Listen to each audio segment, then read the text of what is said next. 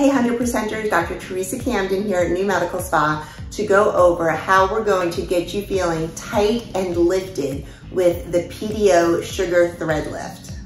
Frequently asked questions on the PDO sugar threads.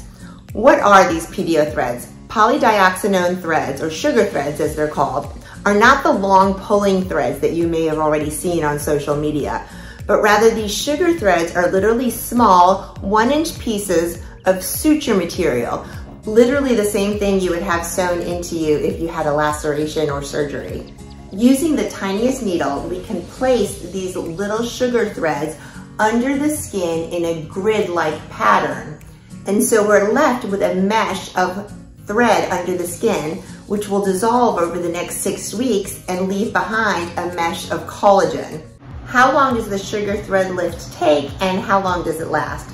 We do that mesh of collagen under your skin sometime soon. We repeat it 6 weeks later, and then it's good for about 2 years. It takes just 15 minutes in the office. Question, how much does the sugar thread lift hurt? We'll use a topical lidocaine before the procedure. The tiny needle is uncomfortable, but it's not painful. What is the downtime after the sugar thread lift? About 5% people might get a tiny bruise, something you can cover over with concealer the next day. Otherwise, you'll just be pink for the next couple of hours with 0 downtime and 0 restrictions. So let's talk about a sugar thread lift. You can give us a call for an appointment or to ask questions anytime.